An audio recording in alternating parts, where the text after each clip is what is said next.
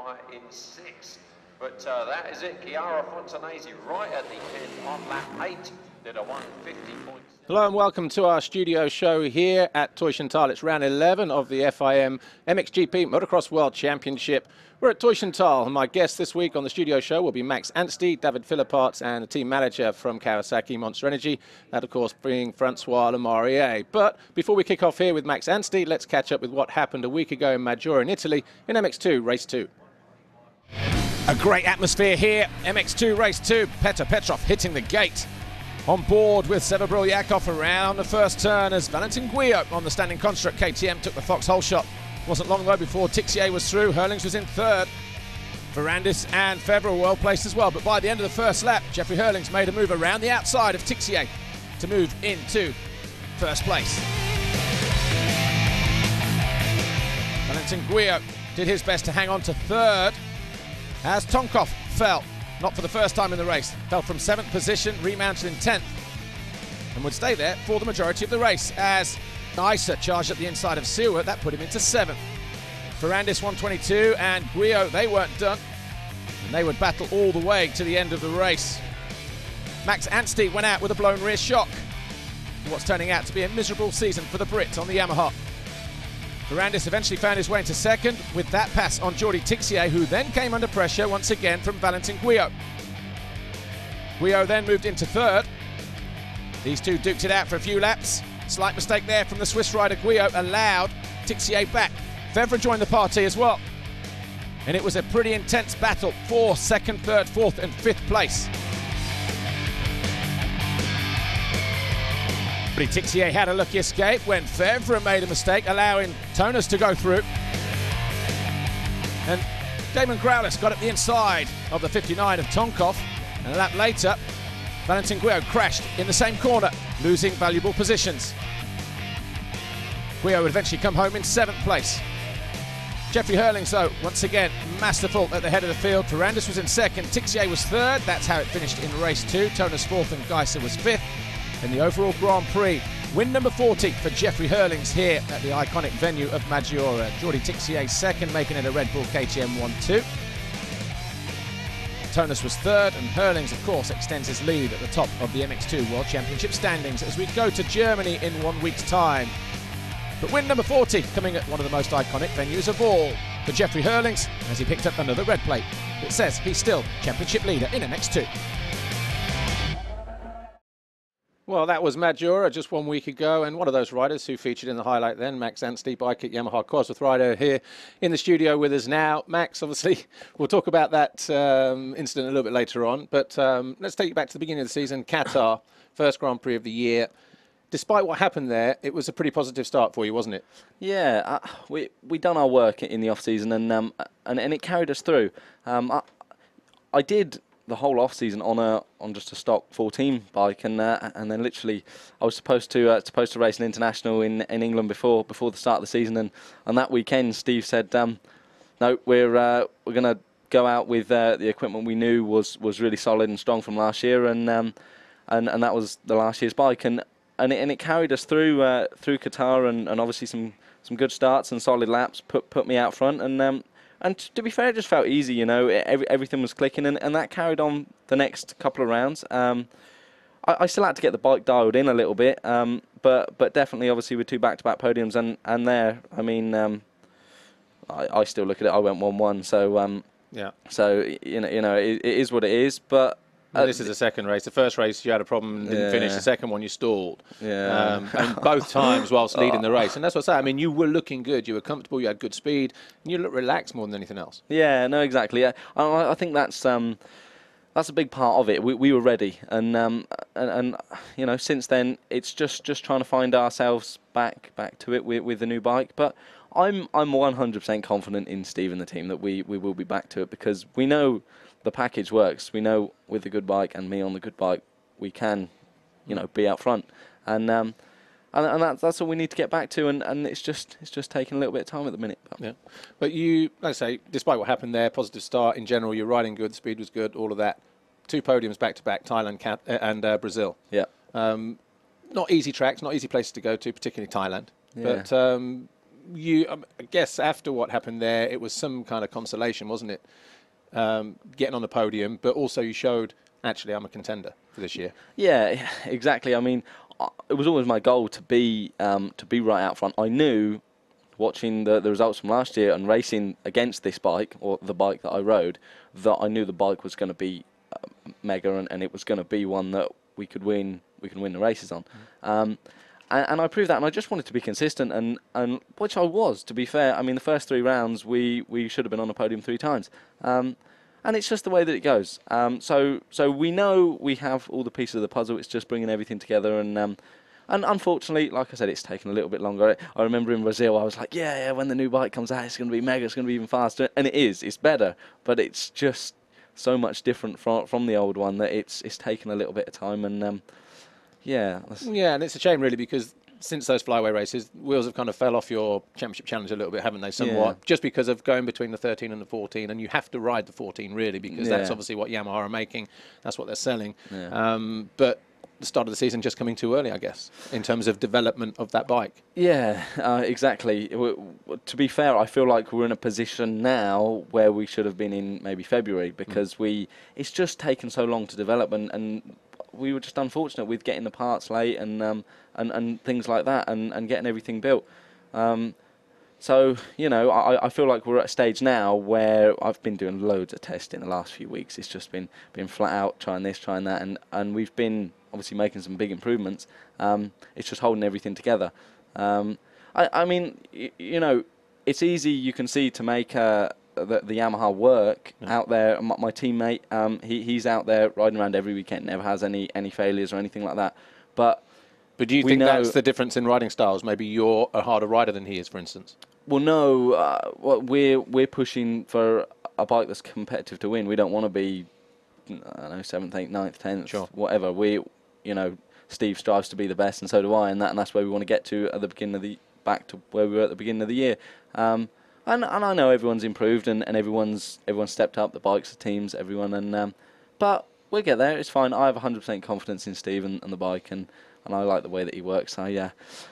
Oh yeah, we had a nice relaxing travel all the way out here. We didn't Another miss missed flight. Another missed flight. No, we were fine. We got out here all right. We had no stress, so no one hit any deers on the way, so we were fine. That's all right then. But going back to, you know, this season, I get, 5 years now, and you're in you know, an MX2. Kawasaki was your first year, and then obviously you switched to the Honda team, then the Suzuki team now at Yamaha, and whatever. But yeah.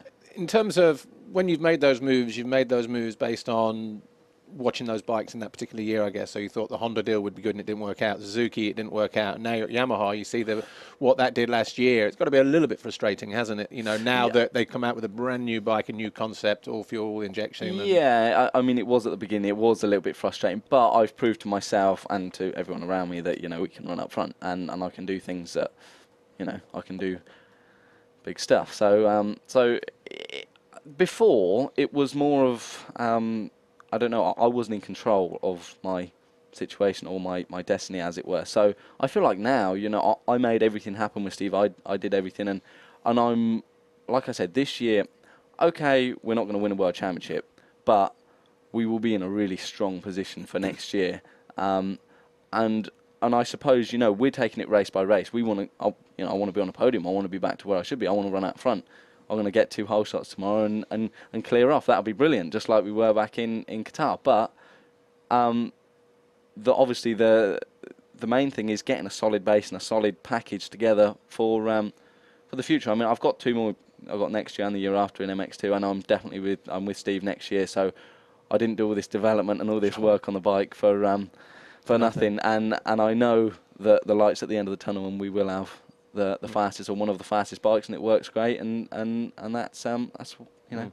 Well, despite the blown shock there we saw in race 2 in Italy a week ago, Italy, you did seem to turn a corner a little bit though, didn't you? You were up at the sharp end in the first race, running as high as 5th, 6th, in and around there, eventually dropped to 8th or 9th, I think. But did it feel good to be up there rather than down in sort of 17th, 18th? It did, but we've definitely been making it a little bit difficult for ourselves with I don't know, just it seems like we fix stuff, and we have one problem and then we fix it, and then something completely random and completely different happens, and we're all scratching our heads because the shock. I mean, I've been riding with that all year. We've never had a problem, and on the bike, like I said, the first race was brilliant. We had a slight problem with the clutch with 10 minutes to go, but then I thought definitely for the second one we were going to be ready to rock and roll. And okay, I was coming from gate 35 on the outside, so it made it a little bit more difficult. But I just wanted to go for the feel and go out and have a good race. And I mean, I'm watching you here from race 1. Obviously, this is the race we're talking about.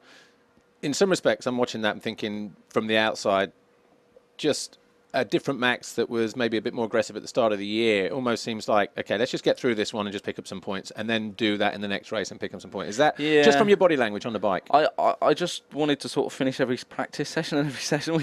In France we missed all the qualifying race and all of practice Sunday morning.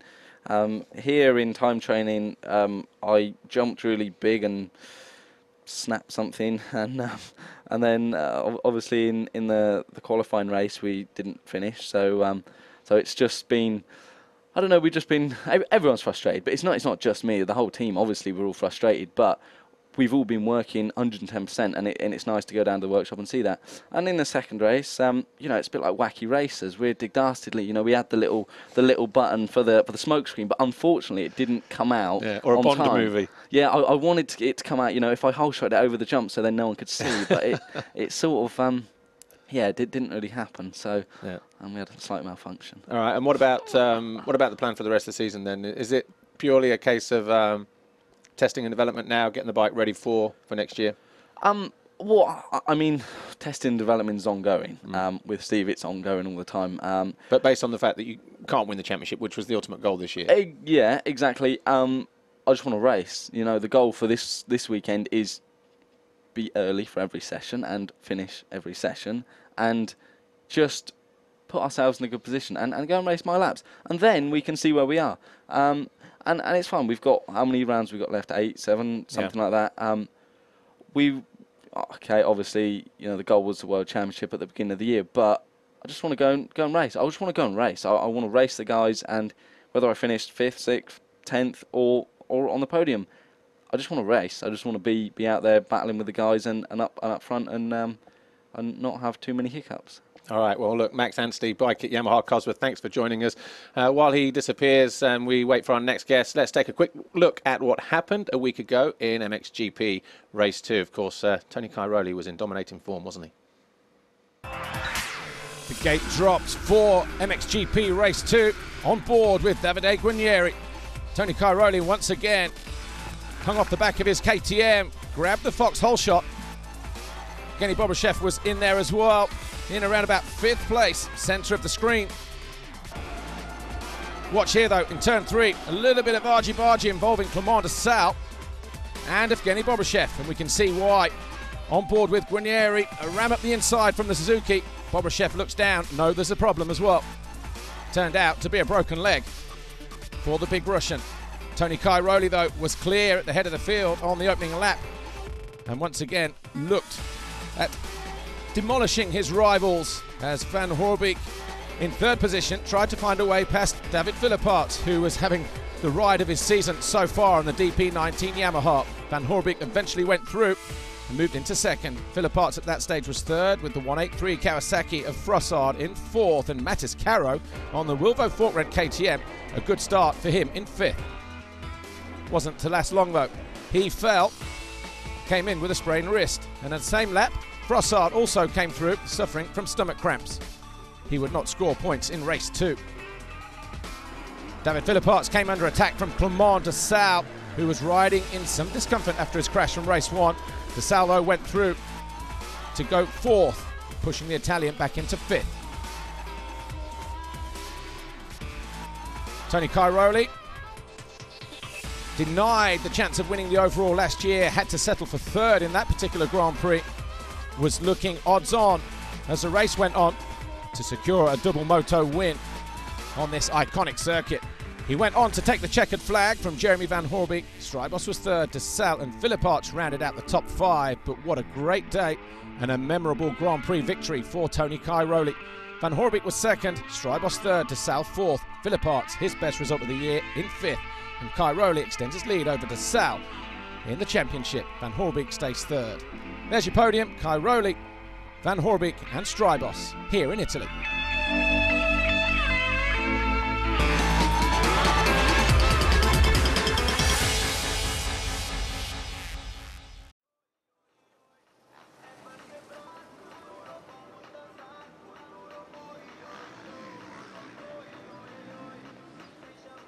Well, that was a quick snippet and a quick highlight of what happened a week ago in Italy, Maggiora, and the circuit just down the road from my next guest, David Philippaerts, DP Yamaha. And for those who aren't aware, where have you been? But this year, David set up his own race team to compete in MXGP. David, welcome to the studio show. Congratulations with the team, and of course for last week. But when exactly did you decide to start the team? Yeah, hello everybody.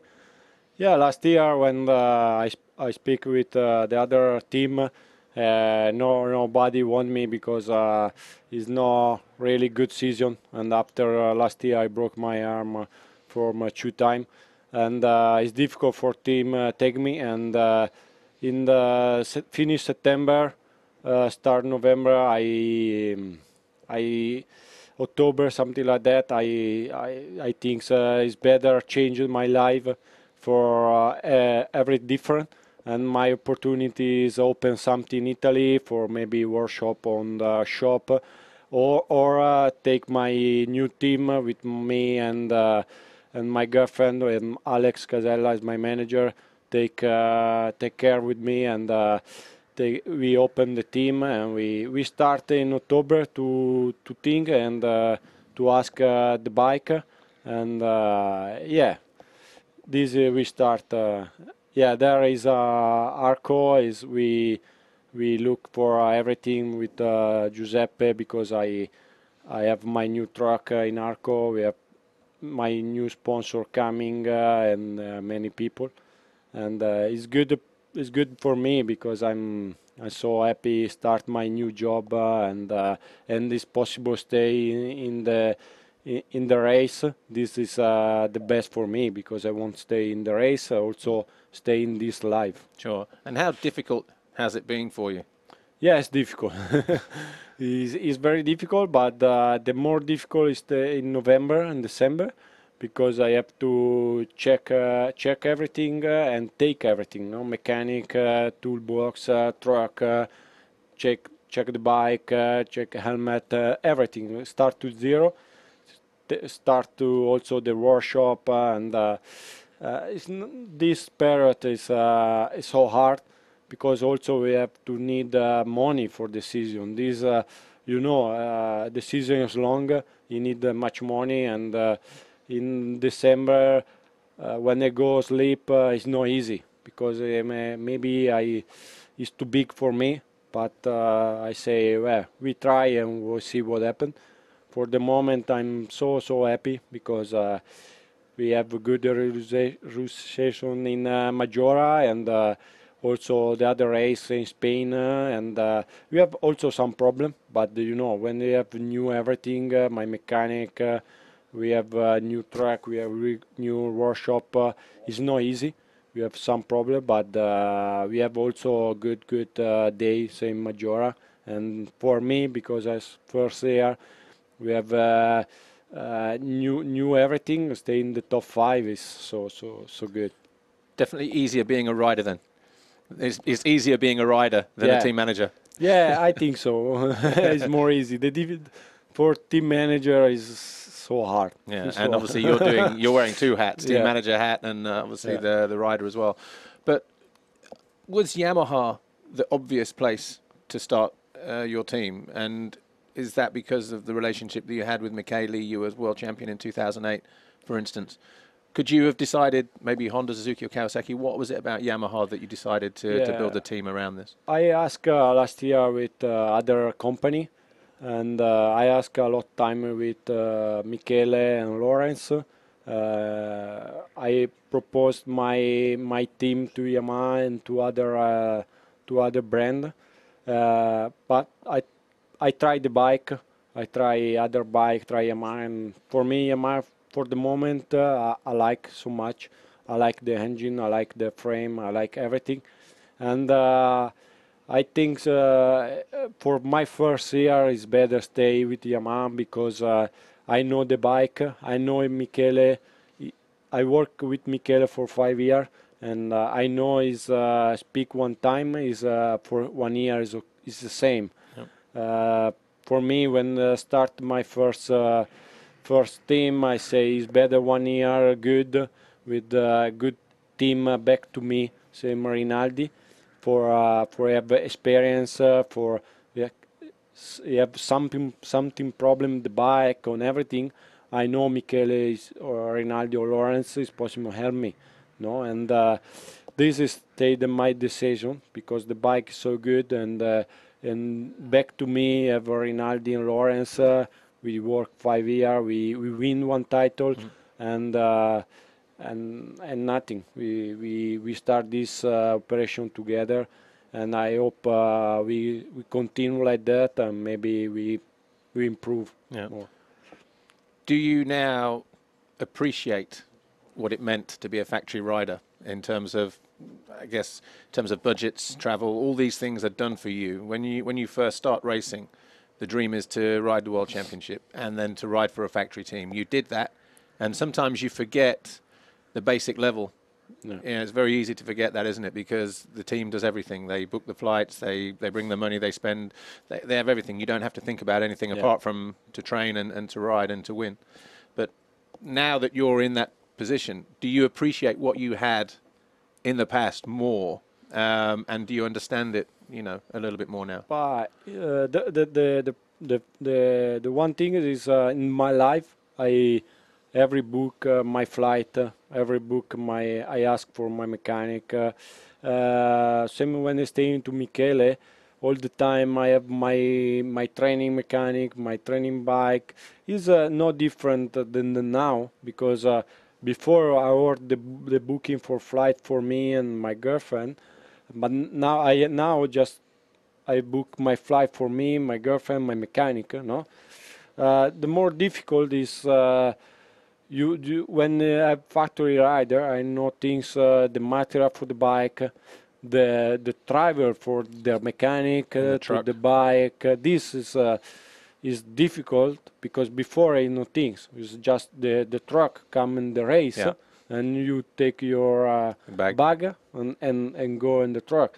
Now, when we have time to go in the track, you have to open the tent, you have to fix the everything for the sponsor. Also we have to look everything, and also the mechanic is mechanic.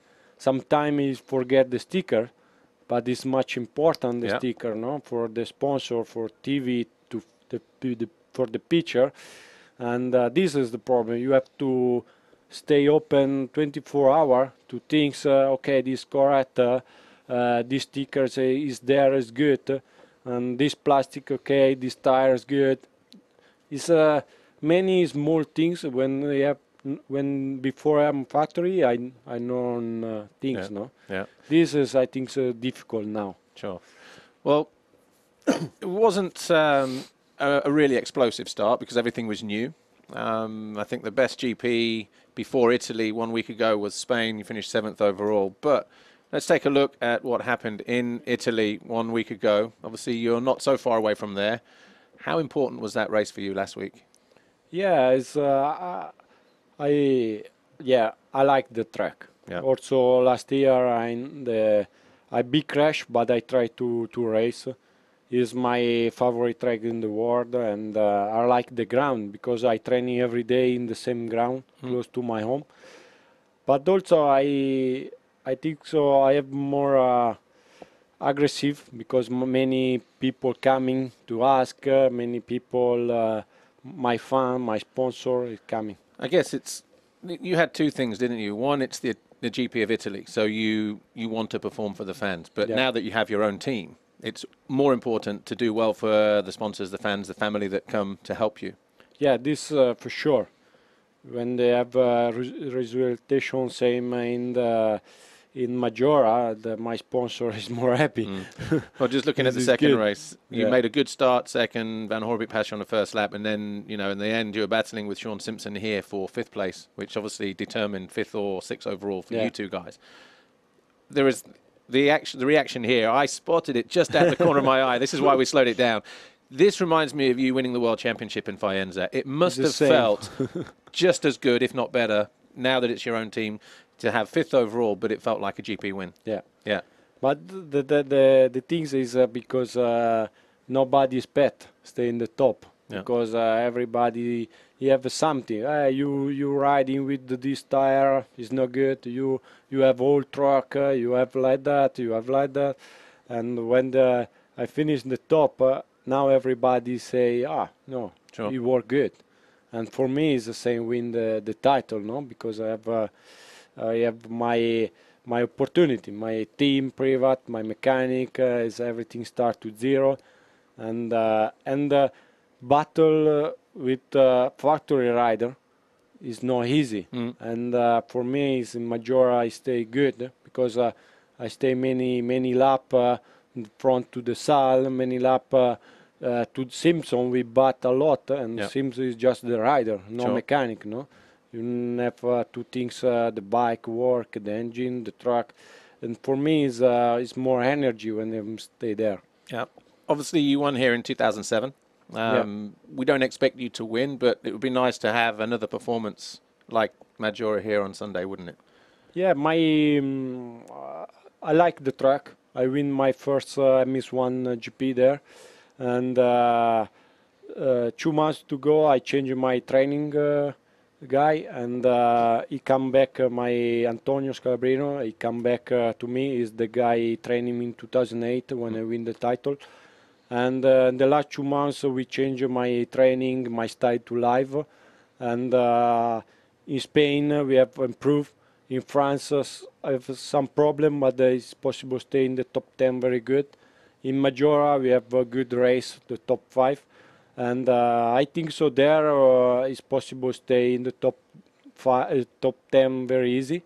And but because I changed something in my last 2 months, the training, something, the bike also, we work for the start, because this moment the start is so special. When you start in the top, is half you make, because the top 5 rider is riding very fast in the moment. All right. Well, look, that's all we've got time for you, David. But David Philippaerts, DP Racing Yamaha, set up his own team this year. Got his best result last week in Italy. Right. Well, thanks, David. We'll let you go because we're going to welcome in our next guest. And while we do that, let's just give you a quick announcement as to the competition this week. Don't forget, as always, on MXGP TV, follow us on our Facebook page. And obviously you have the chance to win MXGP TV Access, the official video game. But this week, with it being the MXGP of Germany, Max Nagel is back for HRC Honda, and he's wearing a limited edition Fox clothing kit.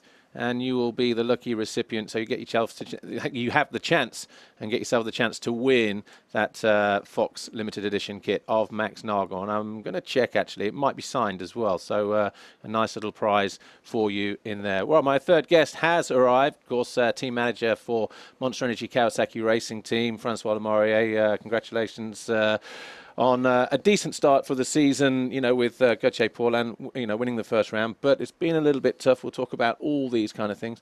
But welcome to Germany.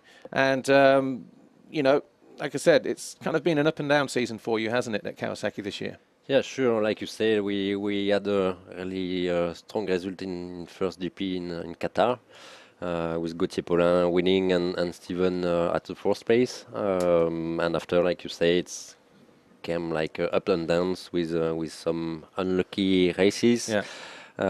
Gauthier did a really strong job. Yeah. Well, let's start in Qatar, because I know we have footage, because it was a great start. You couldn't have wished for anything better, really. You know, Gauthier winning the second race or winning the overall, both guys on Kawasaki battling for the race win in Moto number 1. And, I mean, the footage that we have here is probably the best footage that we're going to get from two team riders, side by side, wheel to wheel, all that kind of stuff. Scary to watch sometimes because, you know, during the race live, you know, we were kind of thinking, one slip, these guys, you know, do they know they're on the same team? Yeah, sure. You know, it's always stressful for us when our two riders are battling together. But that's racing. We know we have two clever guys, and yeah, they did a great job for us. But just looking at Qatar here, you know, obviously Stephen wanted to impress. First Grand Prix riding for you guys again in MXGP. Yes, Steven is feeling really good on the Kawasaki, and we can see with these images that yeah, he's playing with the bike. So, but it was good to watch. I mean, from your side, were you ever nervous at any time? Yeah, for sure we are nervous when we see that, but we trust our riders. Like I say, they are clever, so we know that that brings this result. But like I say, perfect start to the season. Gauthier comes away with the red plate, but of course we know the season is long. They didn't finish on the podium in Thailand, Brazil. There was one or two problems in Thailand for everybody. Thailand, we had some fuel issues. Yeah. So we are really frustrated about this. Because we know that we could get also good result, but technically it was really difficult to react. So we have to don't to forget that, but we have to learn from it and do better next time. And obviously, by the time then we get back to Europe, the European leg of MXGP, we go to Arco de Trento.